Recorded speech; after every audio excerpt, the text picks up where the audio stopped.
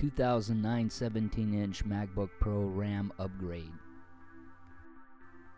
Go ahead and start by removing the 7 short Phillips head screws, starting at the top left and going around the contour of the MacBook clockwise.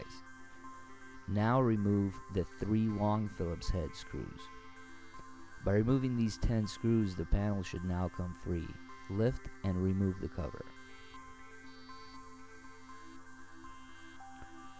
Start off by disconnecting the battery.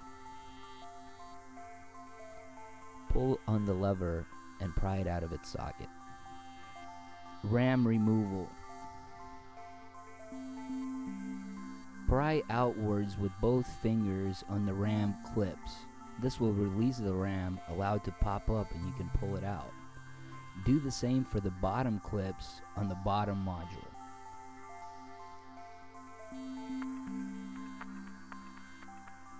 RAM reinstallation. Insert the bottom module first. Make sure that the short end is on the left. Push it down and click it in. Now insert the second module. Push it in as well. Reconnect the battery. This might be a little tricky.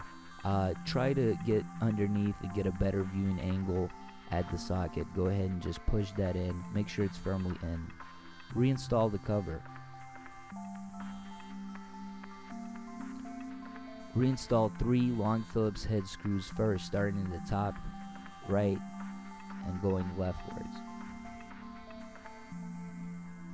Now the 7 short Phillips head screws, starting at the top left and going around the contour of the MacBook. If you hear beeps after this installation, make sure that the modules are correctly seated. If beeping persists, check the memory type.